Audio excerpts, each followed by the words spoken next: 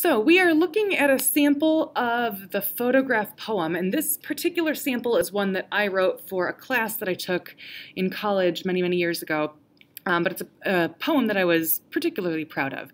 Now, a couple of things that I want to point out to you first is the names on this poem have been changed due to privacy issues, and the photo that I got the inspiration to write this poem from is not what's posted here in your sample. The photo that I have posted here is something similar that I found on the internet to my original photo, but again, due to privacy issues, I did not feel that it would be appropriate to post the original photograph. So that being said, if you have a photograph that has your friends or your family's faces on it, you may want to make sure that they're okay with you posting that picture online. It's only going to me, so it's not something that'll be published necessarily worldwide. But again, some people are uncomfortable with that, so just make sure that you're getting permission from anybody, really, whose face is showing up in a photograph that you may be using for inspiration. If you cannot get their permission, you must select a different photograph. If you can't get anybody that's comfortable with using their photo, then you can always select a photograph maybe that does not contain faces, something of nature or a pet or an object that you're particularly fond of. So here's the poem that I wrote titled The Photograph, based off of the photograph from my past. I do encourage you to use a more creative title, maybe something that's based off of an element of the actual photograph. Mine wasn't super creative, so consider that when moving forward. Okay, snow falls delicately outside, blanketing the lawn with heaven's diamonds. A flash of bright light captures happy smiles of 10 friends on a dark strip of film. There was Nick in hunter green and purple, though he's old now, forever frozen on glossy paper. Down the line, Joe and Jacob, brothers. I used to think they looked like twins. Now I see Jacob's defined jawline giving him the seniority of the two. Julie and Vicky squeeze in the middle. All night they complained about the cold. Later, Nick stares in the distance. I wonder if he is watching the snow icing the trees as I am. His mysterious eyes will never tell me the truth. The narrow piece of ribbon developed into a sea of colors. I wish I could go back there. All right, so there's a number of things additionally that I want to point out to you about the structure of this poem. The first thing that I want you to look at is this sentence here. And actually the sentence in front of it, it reads, "Snow falls delicately outside, blanketing the lawn with heaven's diamonds."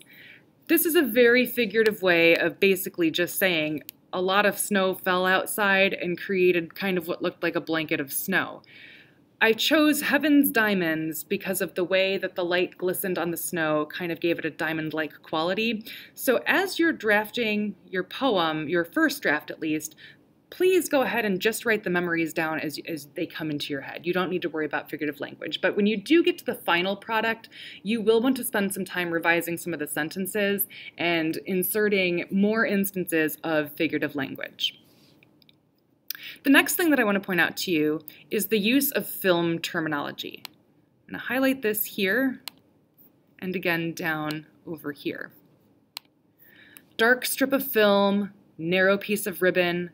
Because this is inspired from a film, we want to use some of that terminology in your actual poem. So a phrase here or there would be fine. I would like for you to insert at least two, again, just to give that figurative quality to your writing. The next thing, and this is all in your instructions as well, that I'm going to highlight here is this sentence here for now. There was Nick in hunter green and purple. Okay, these are details that I'm getting directly from the photograph.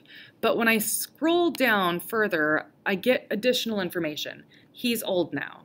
So this tells the reader that this photograph is old. We don't know how old, and that doesn't necessarily matter, but what matters is the time and now. I scroll down further and I see additional details that are not necessarily viewable in the actual photograph. Later, Nick stares in the distance. I wonder if he is watching the snow icing the trees as I am. His mysterious eyes will never tell me the truth. These are details about this particular person's personality that you cannot get just by looking at a photograph, but that are relevant details to the memory of that person. The same thing here when we look at Julie and Vicky squeeze into the middle. That's directly viewable in the photograph, but when we look at the next line, all night they complained about the cold, those are details from the memory, not necessarily what is present in the photograph.